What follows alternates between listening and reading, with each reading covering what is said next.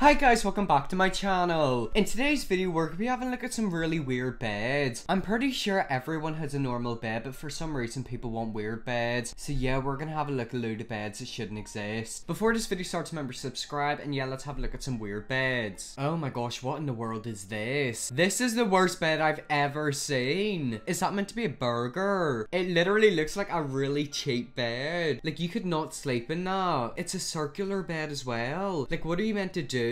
Are you meant to lie where the cheese is? Is the top bun gonna be on top of you? Okay, so apparently this is how you're meant to sleep in it. Absolutely not. That is how you're gonna suffocate. Is this person in a balloon? How is this sleepable? I think you're meant to stand up. Yeah, this is called a vertical bed. I would not be able to do that. Like, I couldn't sleep standing up. I don't know why, but I find it so hard to sleep at night. If I'm not lying in the same position for at least an hour, then I'm not gonna be able to sleep. And when I do actually end up sleeping, I'm not gonna wake up for about 12 hours. But like, imagine if you're lying in that and it pops. That is how you're gonna blow your eardrums. Oh, surely this has to be a joke. This apparently is a cardboard bed. That is not real. Like, there's no way somebody actually sleeps in that. Would it not fall apart? Like, cardboard isn't that strong. You can literally see all the wee pieces of cardboard right there. So you're telling me somebody folds that up, puts a mattress onto it, and then falls asleep? Absolutely not. It would not be able to hold my body weight. Like, that would collapse. This right here is how you're gonna die. That guy's gonna have a nightmare,